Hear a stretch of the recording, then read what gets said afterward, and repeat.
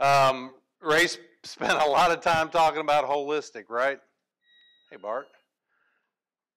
We've been trying to teach holistic beef production for a long time. Ray mentioned the IRM program. And of course, the IRM program is all about looking at an entire beef operation to improve revenue and profitability. My topic today, I'm the animal science guy in a forage conference, so I'm the guy that sticks out a little bit here. And my topic is right-sizing your cows for profit. And really what I want to focus on is becoming more efficient. And efficient is a term that has been thrown around decades. Chris, I don't know, how long, forever. At least as long as we've been in this business. And maybe, I'd be honest with you, I haven't really seen efficiency or efficient defined very often. And so I just went to the dictionary. I don't think anybody has a dictionary anymore. We all do Dr. Google, right? But Webster's defines efficient as effective operation by a measure of a comparison of production with costs. Okay, now that starts, Dr. Hallich, I know you're back there, that starts to sound like an economics term. Okay, and it is kind of an economics term, and that's really going to be how we focus on it. So the two parts of what we're going to talk about in my little discussion today is we're going to talk about both ends of that. We're going to talk about production, and we're going to talk about costs. And this is where we're going to talk about right-sizing our cows.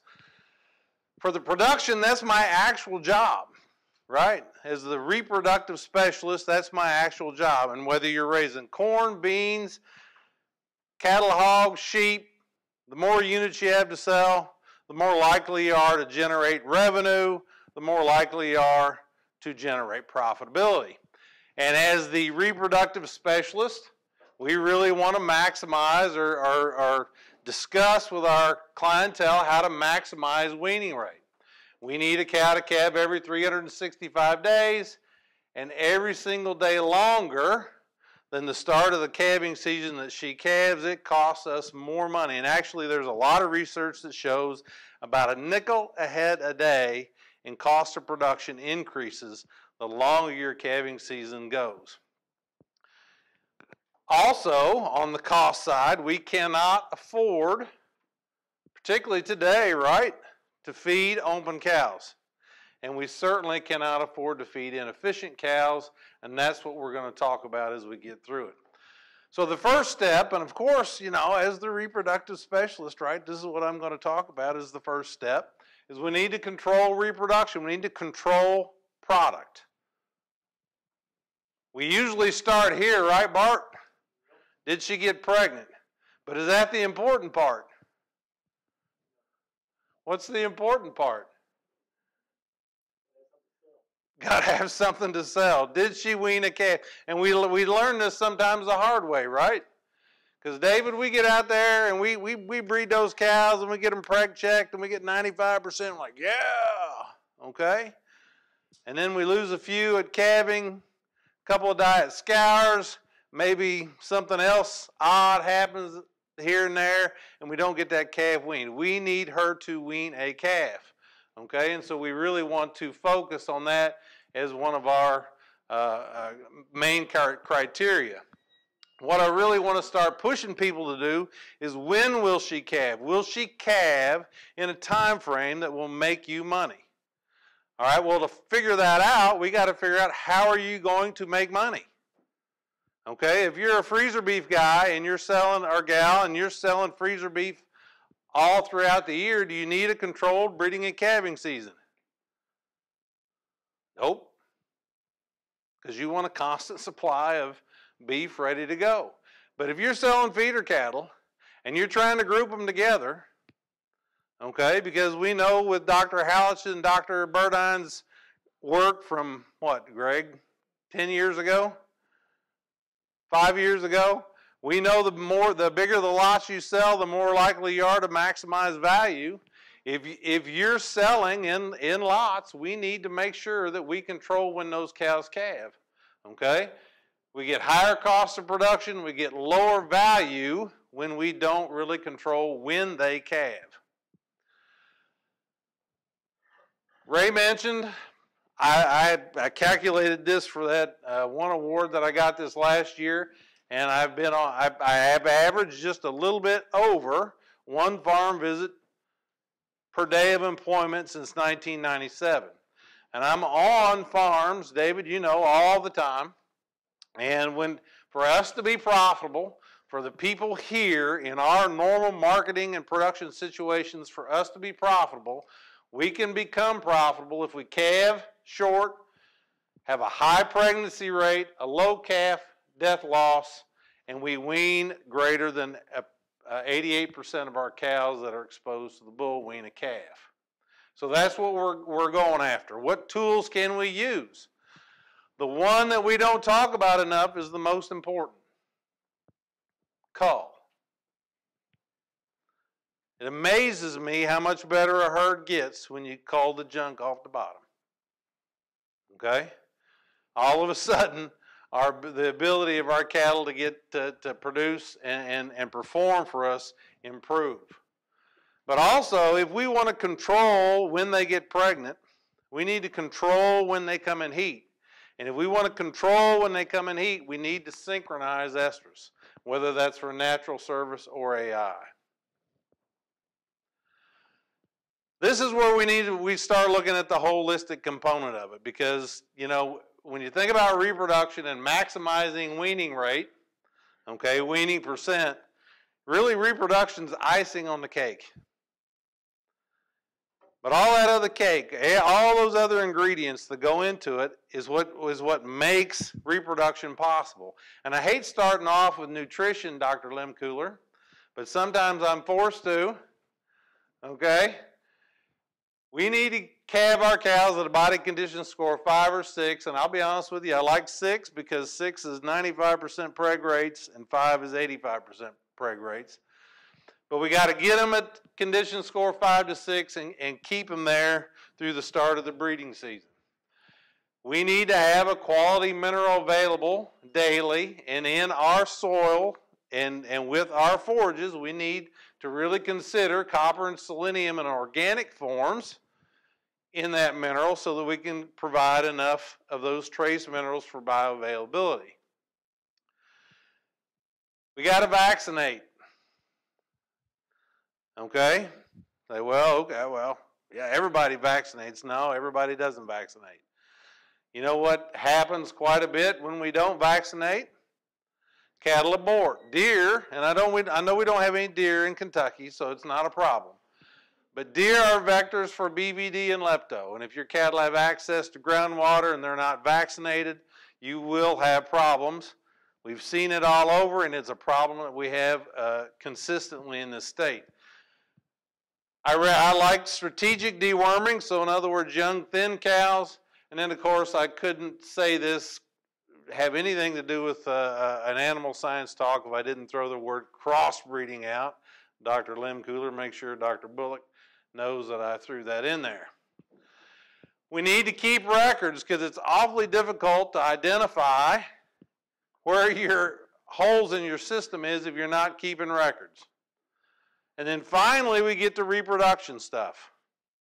So this is like the 7th down the list, okay? Control estrus. Remove the bull at some point. Or preg check. You can keep the bull in there if you're preg checking and keeping a controlled breeding and calving season, right? Bob, you can do that. It's not exclusive. We can keep the bull in there if we need to, but we need to preg check. In particular, in really hot years like this year, we need to preg check. And then observe cows closely and make sure that those calves don't die from disease. Now, what's an example of implementing a plan that discusses or implements all of those things? Bart Hamilton is a guy that's going to be talking a little bit later. This is from his farm, and he's going to augment some of these data with his forage production. But this was Bart's system in March of 2015 when David and Bart had me come up there as part of the UKIRM farm program. This is the cows calving in each month, total number of cows.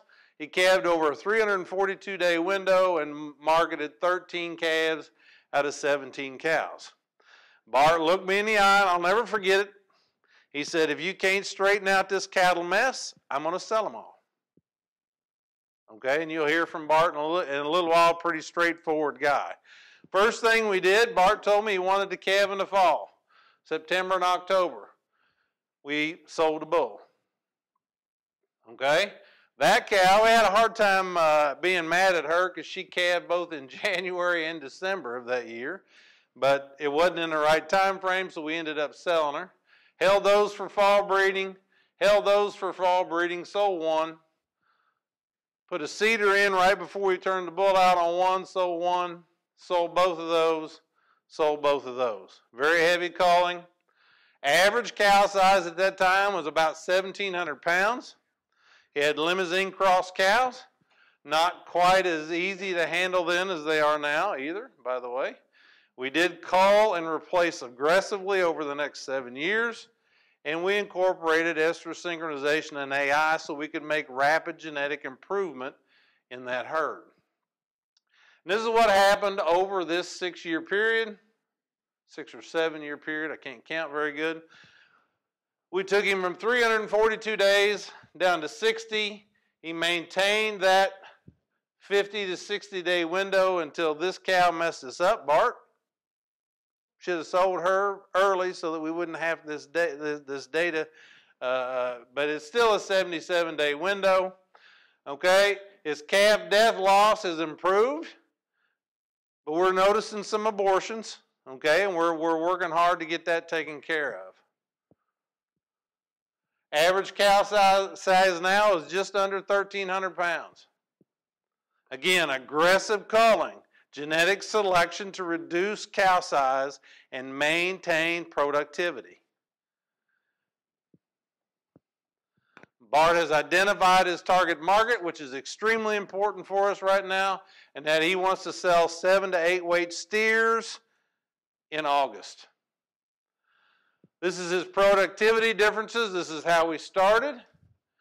This is how we finished in total pounds, but you know, total pounds includes an increase in number of cattle. His efficiency, which does not, I mean, this is on a per cow basis, right?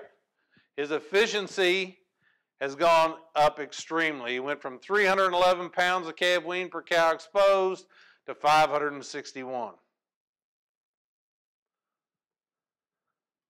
You can calculate this stuff a million different ways. But down here, it all turns up black. I've got it in red, but it turns up black. We're making more money, okay? Bart's evolving in his production situation. He's doubled his herd, and this is not uncommon, okay? As a matter of fact, nearly every single person we start with ends up increasing their cow herd quite a bit because we decrease the cow size, and so we have the same nutrients, Jim.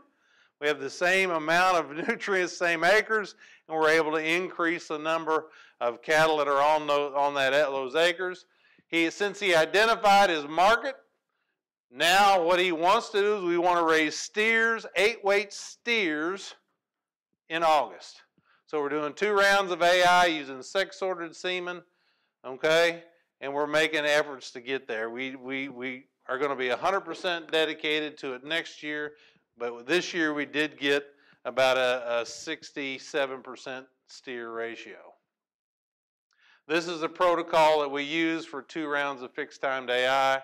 The only way that it was possible was that we're able to use a chute-side pregnancy detection that was developed by IDEX. It's pretty cheap. It's not actually at Jeffers. I went to find it the other day. It's not there. We can do it as early as day 28. It's not 100%, but it's really close, and it's simple as pie. We got pregnant, we got open, and that's a whole different lecture, okay? So why in the world are we doing this? Our goal is to remove random, because I think random is kind of the enemy of efficient, okay? Well, what's random? Random is you got a bull that has low accuracy EPDs, and we turn him out with our set of cows, and we just get whatever he gives us, right? Okay, well, how is Bart making money? Bart is making money by selling steers in August. These are fall-born, backgrounded 8-weight steers. So if that's what he's doing, let's make steers. Okay? So we're going to use sex-sorted semen on everything. For his replacement heifers, we'll throw a little bit of female in there, but that's just for his heifers. All of his cows are going to get male semen, male sorted semen, so that we can get 80 to 85% of his calf crop to be steers. Okay? We've been hitting around 60% conception rates.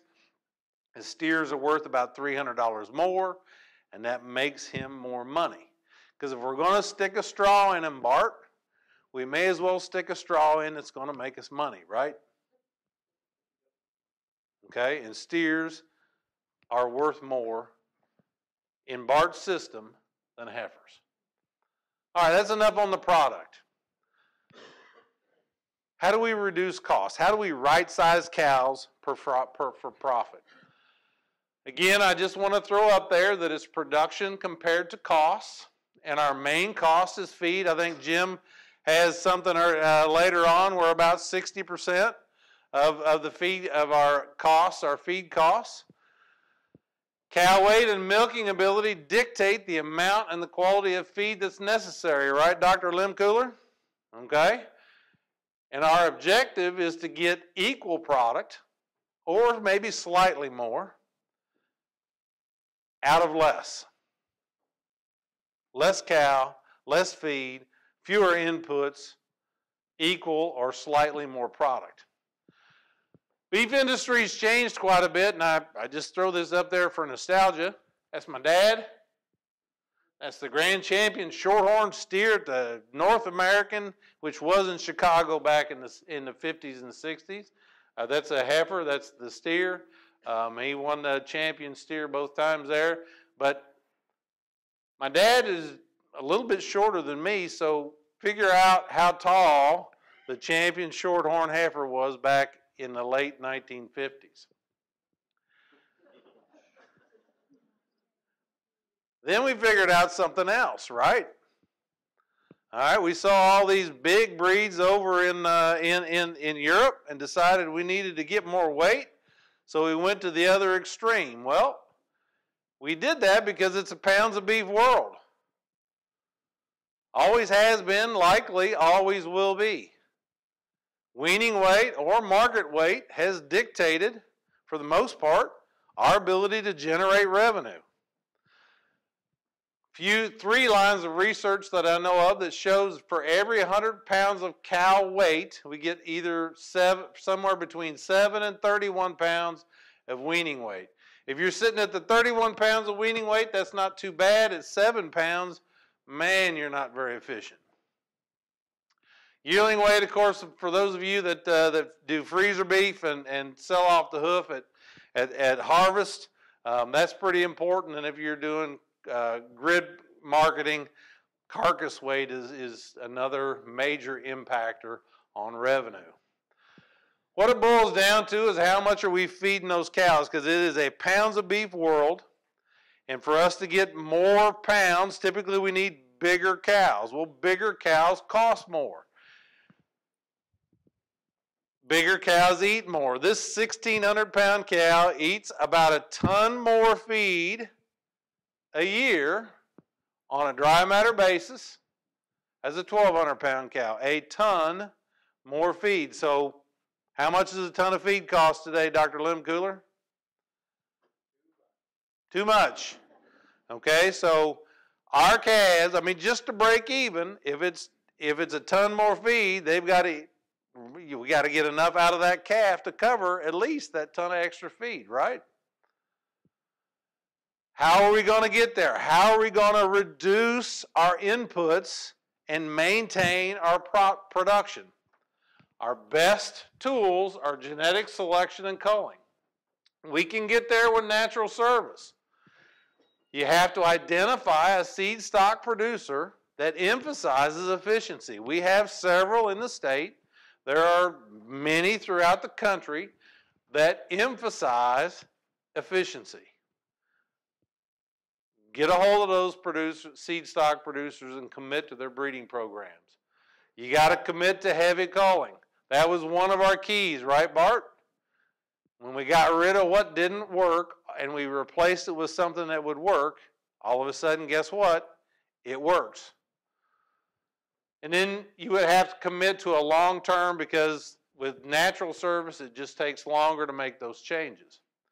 We could use synchronization and AI, but the reason to do that is AI, you can use proven genetics, which allows the genetic change to occur at a faster rate.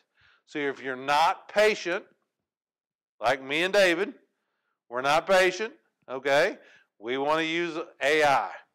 There's less risk, it's pretty easier, and you get much faster change. Two things about synchronization and AI. Synchronization is a repro deal. That's me. You can synchronize and AI, whatever, however you get them pregnant, there's going to be a benefit. AI is a genetics deal. And we really need to separate the two, and there are two impacts of this protocol. Synchronization is the short-term impact. AI is a long-term impact, and that's where we can really get into right-sizing our cows. In the short term, is it profitable? Cliff Lamb, about 2,000 or 1,200 cows, both groups on each farm. The cows that were exposed to fixed-timed AI before natural service weaned a higher percentage of calves, and they were older and older calves way more, right?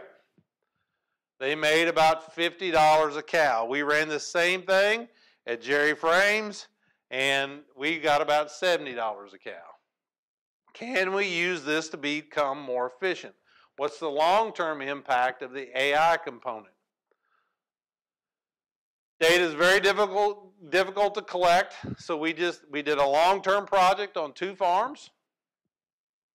We use maternally oriented genetics because of our environment. We had a limited labor and limited nutrient supply. This has sort of changed a little bit on these farms, but the labor part hasn't. And we tried to match our genetics with our marketing plan. We used crossbreeding, fixed-timed AI, natural service, and again, heavy culling.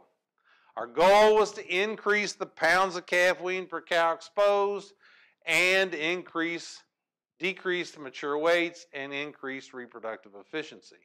This is where we started. The average farmer was doing a pretty good job with his reproductive efficiency, but his percent body weight weaned per cow exposed was really low. The large farm was even worse.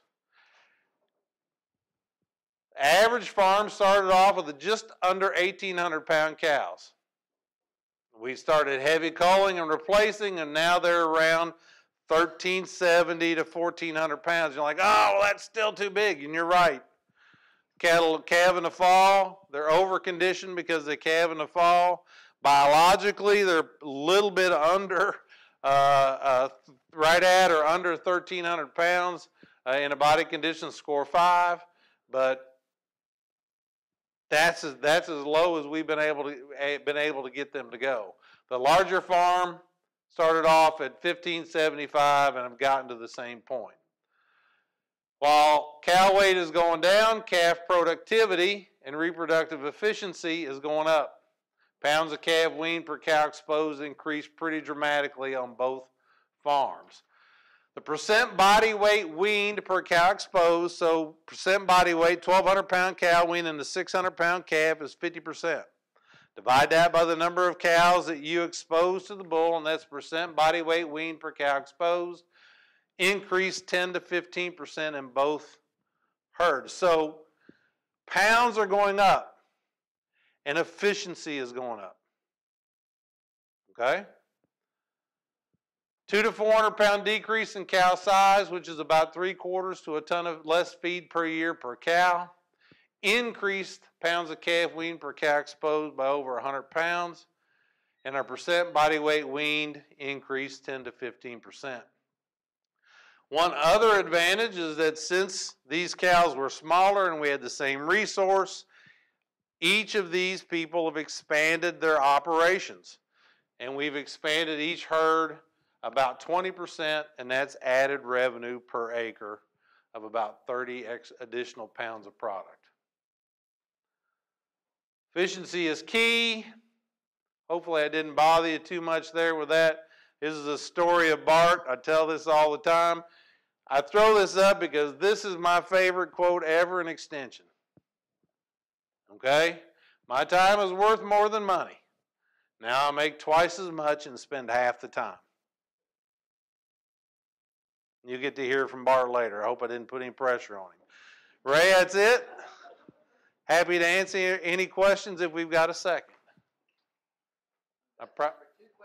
We'll make sure we have time for break. Jim, thank you. Just out of curiosity, and I know it's going to depend on the size, but typically how much more does sex semen cost per straw than X% than just straight? Great question. Steer, male semen, I keep saying steer, they're not making steers yet. Male semen is the exact same cost as conventional. Heifer semen is about 20% higher. Okay? And almost all the people that I deal with want steers. And so it's the same cost. The real issue with gender sorted semen at the beginning was our conception rates weren't acceptable, and now they are. And actually we work considerably with these companies, and in a few years it's going to be at the exact same level as conventional. And so taking the random won't even cost you more. It's a great question. Thank you. How much more efficiency can you get if you were able to lower the cow size to 7 to 12? That's an incredible question. The question was how much more efficiency if we could take it down to 1,100. I want to take it down to 1,100 to 1,200. It's really hard to find semen, commercially available semen that's been sorted that'll get us down there. I mean, I it's a cop out, but it's the truth. I mean, we were using bulls that are supposed to take us there, and we're falling short about 100, 150 pounds.